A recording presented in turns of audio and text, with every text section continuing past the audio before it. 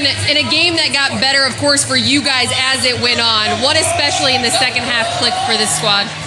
I think we just had it going on both ends. I mean, the first game we were looking a bit complacent, getting used to each other, but I mean, more than anything, I talked to you before we got on, and we were really balanced tonight. We felt like we got to a lot of contributions, and guys stepped up and came to play on our first road game. When you think about it, it's just game 2, and what you saw was that chemistry kind of coming into effect. What's been the key there? I mean, just everybody having a lot of communication on both ends. I think that's big for us. I know we really preach that on the defensive end, but offensively, just getting into a flow, sharing the ball, and finding guys that are trying to exploit mismatches. I think guys tried to get into that a lot tonight.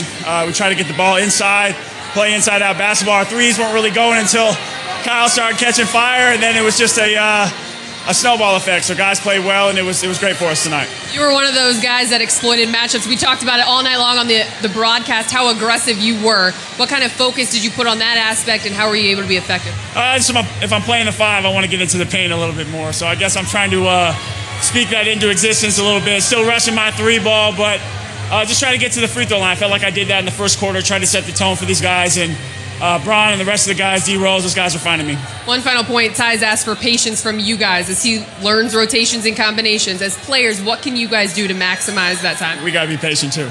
We have a lot of new guys on this team, that's well known, but as long as we have effort like we did tonight, it's going to happen for us sooner rather than later. But we just got to be patient because a lot of good things can come of this. Kevin, I appreciate your time. Thanks.